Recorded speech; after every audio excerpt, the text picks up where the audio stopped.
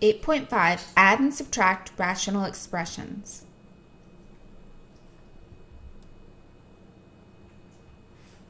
Unlike with multiplication and division, when we add and subtract fractions, we do need to get a common denominator. So when we already have a common denominator, it's nice and easy. A over C plus B over C is just, C is a common denominator, and so we have A plus B on the top. So when we have 12 over 5x minus 2 over 5x, 5x is the common denominator, and then we just do 12 minus 2, which is 10. From there, we want to simplify. We can divide the top by 5, we can divide the bottom by 5, and we get 2 over x as our final answer. In this problem, our common denominator is just 2x plus 5, so we have 3x plus 1, and we can't simplify that any further.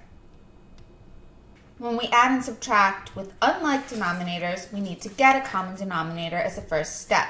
So our common denominator here is just CD. So the first thing you want to ask yourself is, how'd you get from C to CD? You had to multiply the bottom by D.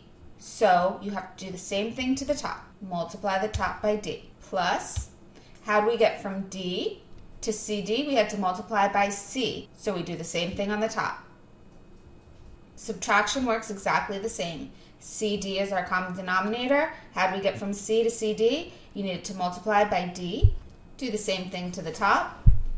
Minus B. How'd you get from D to get to CD? Multiply by C, so do it to the top.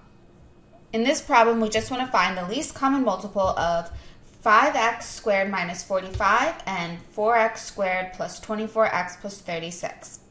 Before I do this problem, I just want to talk about what the least common multiple means. The least common multiple is how you usually get your common denominator.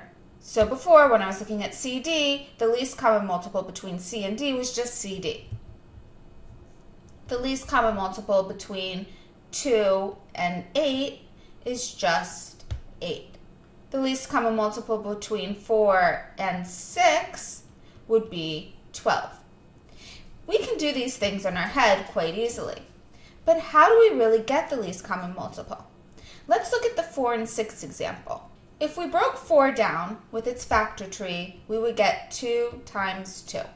If we broke 6 down, we get 2 times 3. The least common multiple means that we need all of the factors of each of these numbers, but we don't need to repeat anything.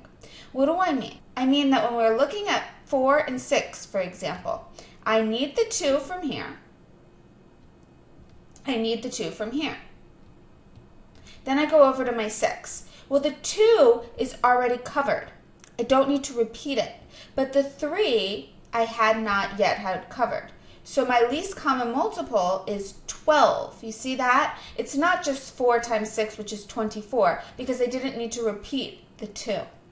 So when I ask you to find the least common multiple in this equation, what you want to do is first factor down each of the parts. So when we have 5x squared minus 45, take out the 5, we get x squared minus 9. Factor that down even further, x plus 3, x minus 3.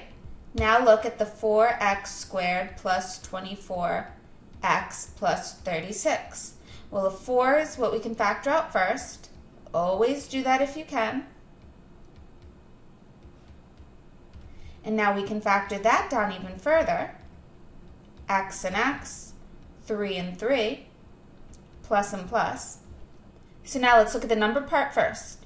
Between 5 and 4, there's absolutely nothing in common, so we need a 20. And then we need one of the x plus 3's, and we need an x minus 3. And we look over here. Well, the 4 we covered at the beginning.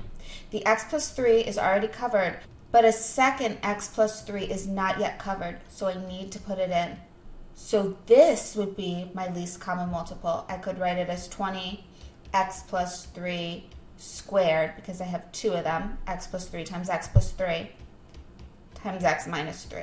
And that is my least common multiple. That's how I would find the common denominator. So now when we're looking at fractions, we do the same type of thing. Well, the 10x squared, there's nothing I can factor out of that. It's just one term. In this, I can factor out of 5x, and I have x minus 2. So when I go to get my least common denominator, I look here first. I need the 10x squared from the first term. Now I look at the 5. Well, the 10 already has the 5 covered because 5 times 2 is 10. So I don't worry about that. Then I look at my x. Well, the x squared already has that covered because x squared is just x times x. So I don't need that. But the x minus 2 I don't yet have, so I need to add that in. Now I look at the numerator since I have the common denominator. How do I get from the 10x squared to the 10x squared times x minus 2? Well, I needed to multiply by x minus 2, so I do the same thing on the top. Plus 2x. Now how did I get from the 5x, x minus 2 to 10x squared, x minus 2? I needed to multiply by 2x, so I do the same thing to the top. Now just simplify it all out. Distribute the 3 plus 4x squared all over 10x squared times x minus 2. And then I'm just going to put in the proper order. 4x squared plus 3x minus 6 over 10x squared times x minus 2. I might want to try and factor the top and see if it can cross out with the x minus 2 in the bottom, but in this case I can't. So that is my final answer. Let's look here. Let's factor it down. Take out a 3, x minus 5. Here we can factor it into x and x. 5 and 1. We want a minus 4, so minus plus, and that makes a minus 5. We're good to go. Common denominator, look here first. We need a 3. We need an x minus 5. Look over here. The x minus 5 is already covered, but we need an x plus 1. How did I get from this denominator to this one? I needed to multiply by an x plus 1, so let's do it to the top. Minus, and then we have the 2x plus 2. Note how I put it in parentheses. That's going to be very important because I need to remember to distribute the minus sign to the whole thing. And then I look, how did I get from this denominator to this one? I needed to multiply by the 3.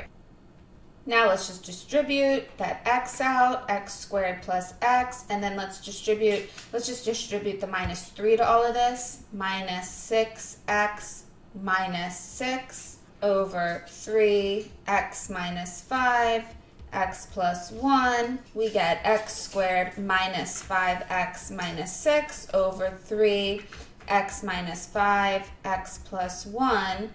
And then let's see if we can factor the top. X and x, 6 and 1, minus and plus. That makes a minus 6, so that works. And look at this. We can actually cross out this x plus 1 with that x plus 1 and simplify it all the way down to x minus 6 over 3x minus 5. Now, I'm wondering if any of you saw the easier way to do this problem. Let's look at it again. X over 3x minus 15 minus 2x plus 2 over x squared minus 4x minus 5. The first step was to factor all this stuff down so we can find the common denominator.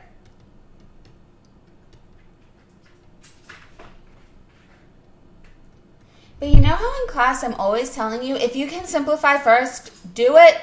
Well, look at the numerator. Well, obviously you can't simplify down x. But couldn't you simplify down 2x plus 2 to 2x plus 1? And then look what would have happened. The x plus 1s would have canceled out right from the get-go, making our problem a little bit easier. Now our common denominator is just this 3x minus 5, because when we look over here, the x minus 5 was already covered. So to get from this denominator to this one, we didn't have to touch it. To get from this denominator to this one, we did need to multiply by 3. So we have 2 times 3 is all we have, because the x plus 1's already canceled out, right? We just had minus 2 left on the top, minus 2 left on the top. And that's how we get our x minus 6 over 3x minus 5. So you'll see that we got the same answer both ways. But please try and be aware of, if you can simplify first, do it. It oftentimes makes your problem so much easier. Now, here's a bunch of rules that your book gives you for simplifying complex fractions. I'm not even going to read them to you because this is how you do it. Let's just think about it. Try and simplify the top and the bottom of your big fraction. So this is like your big fraction line. This is the top, this is your bottom. Let's try and simplify the top. Well, we can't simplify 1 any further. But the bottom, let's get a common denominator. That common denominator would be PQ. So now how to get from P to PQ? Multiply by Q. 1 times Q is just Q, plus P. Now our problem becomes 1 divided by Q plus P over PQ. Don't write this step, I'm just writing it so you can think.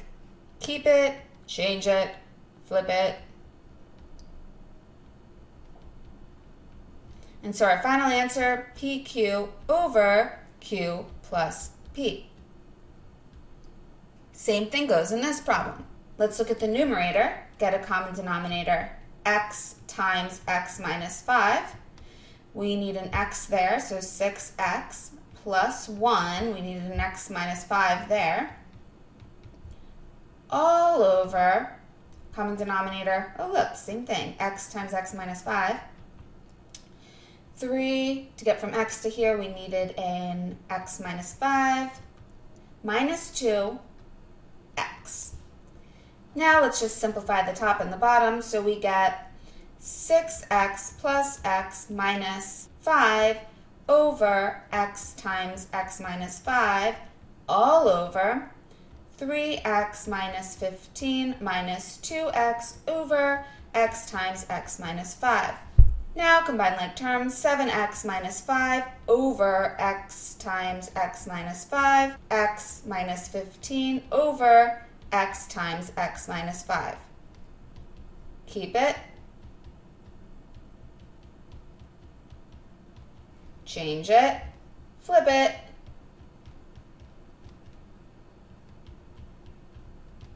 Some of you were probably getting excited a while ago that those were going to cross out, as was I, and we're left with 7x minus 5 over x minus 15 as our final answer. And that's it for this lesson. Bye.